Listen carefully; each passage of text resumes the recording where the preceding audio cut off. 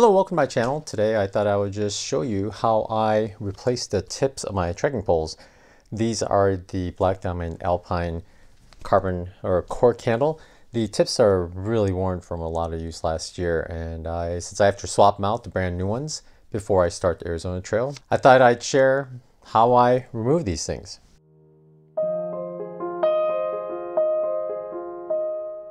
One of the funny things is this right one here. It looks different because I actually lost this entire thing one trip, and I found this little ring on the trail, so I picked it up and I've been using it ever since.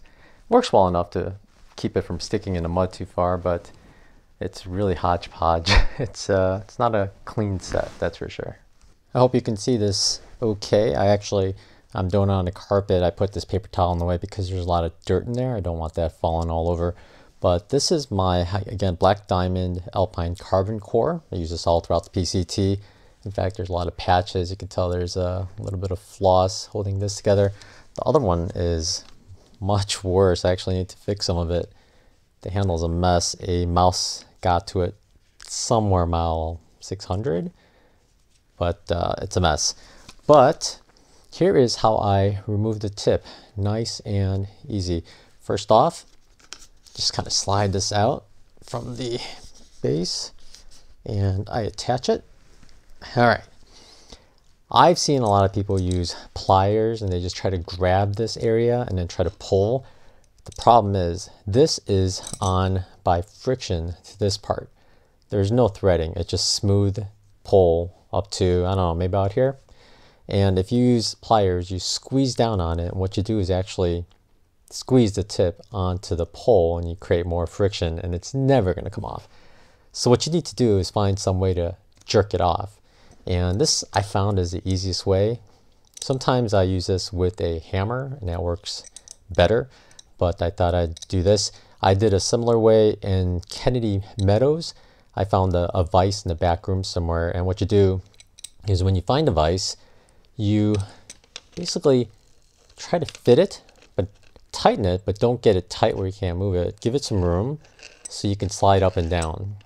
So when you get the vise, give it some room, and what you do is with the vise, you just yank down as hard as you can, and that sucker will just fly off.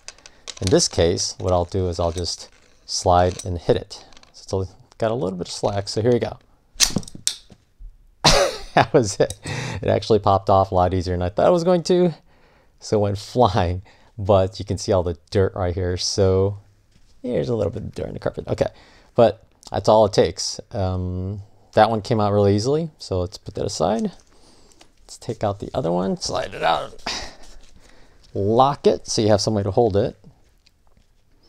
And let's move that to the side. Tighten it all the way, loosen it so there's room to slide, and it popped out really easily again. So that's pretty much all you have to do.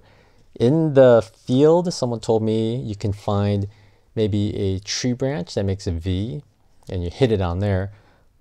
But I figure, I mean, these things, that's hard plastic. That's going to damage the tree. So I wouldn't want to do that.